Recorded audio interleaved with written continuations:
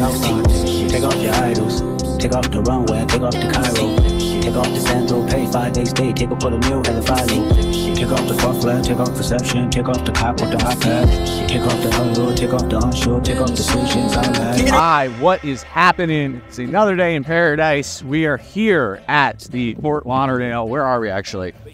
We're at Bahia Mar here at Fort Lauderdale.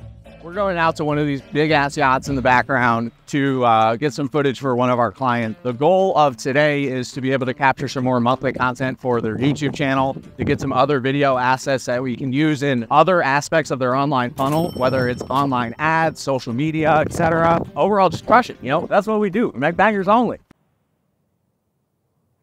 Goddamn right. So we got the squad in the background. We'll be here a couple hours. I'm gonna capture as much as I can to show you guys, first off, this awesome yacht, about 170 feet, I think. And then just kind of like more of what we're doing behind the scenes, some of the equipment we're using, how we actually run the shoots. So stay tuned. Y'all don't wanna miss this one. Peace. All right, and this is the location for today's shoot. We're jumping up on this thing. Freaking gorgeous Fed ship yacht. Gonna wipe my shoes. Let's get it.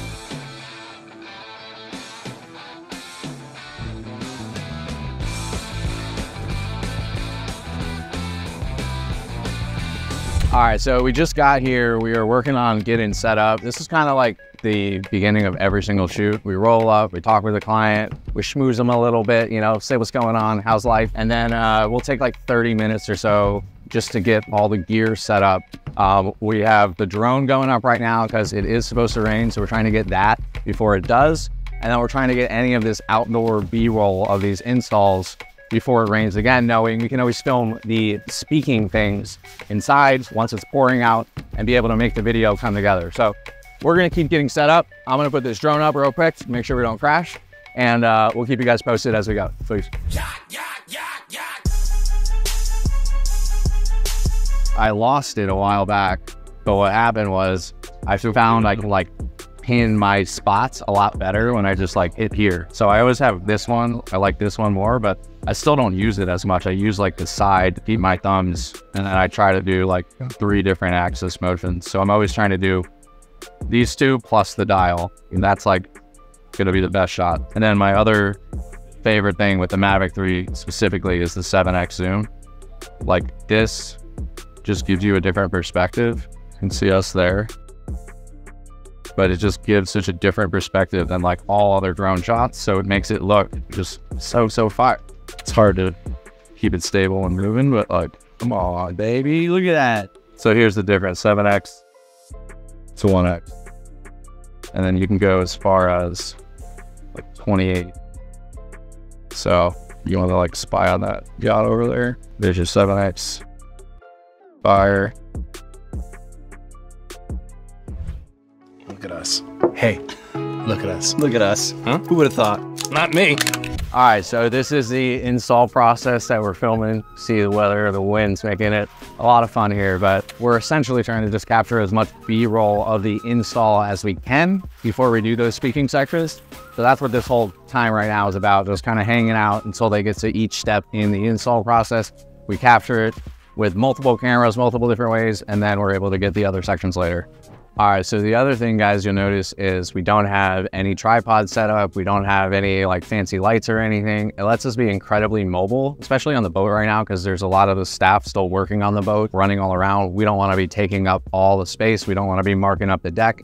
And we want to be as nimble as possible because things change fast. The other thing is, because this is all like YouTube content, it doesn't need to be as like perfectly polished. People like more organic content, more vlog style content. We're filming it also in 120 frames, so we can always slow it down if need be. And yeah, it just lets us crush and not show up with a billion things and take up all the space so we don't need it, you know? Keep it simple. All right, guys, real quick. Just a quick gear breakdown. This is one of the main cams we're using today. It's an A7S III. It's pretty much the main camera body that we use for all of our shoots. Everyone that we work with more or less has this camera or the equivalent. We like this because it shoots interviews in 4K. It shoots great B-roll in 120. It's really fast autofocus, so we stick with that. We do have a couple A7 IIIs still as well. If you guys don't have the budget yet to buy something like this and all the lenses and whatnot, keep in mind you can always rent these for not that much online. I always go to lensrental.com. They have great selections there. That's only like a couple $100, so you can rent it. Like, you can sell a shoot, rent the gear you need. Hey, imagine that, package the pricing in for the gear you need to do the shoot and help that client, and still be able to crush it, get some experience working with better equipment. We rarely film on like Reds or anything like that. The majority of the content that we're doing is for online and social, so we don't need it nearly as much as like if we were doing a full-length movie or something like that. It helps us just keep our costs down for our clients, plus camera operators and stuff, as well as just makes it a lot easier to work with the footage long term and still get everything that we need. And you'll see we always have a couple setups just so that if we need to switch from one camera to another, we don't need to like make the client wait 5 minutes while we get the camera set up on the stabilizer, balance it out, etc. Just a couple quick tips, we'll get back to it. So you guys in later.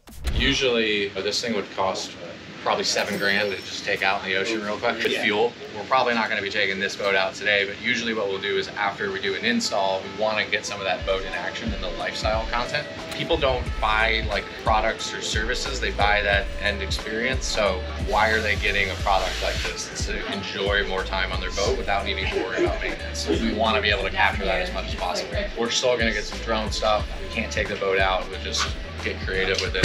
The more video content that we can get, that we can use in various ads, videos, whatever it is, just different styles of boats that they do, the better. So anytime they have a unique install that we haven't captured yet, we're trying to come out here and get that so we can kind of add it to their overall content library that we have for them, and just like work smarter over a long term versus consistently needing to come out and do tons of shoots. We can repurpose and reuse a lot of this footage for other things down the road. Leader to love it, the underdogs on top. And I'm gonna shine, homie, until my heart stop. Go ahead, envy me. I'm Raps MVP.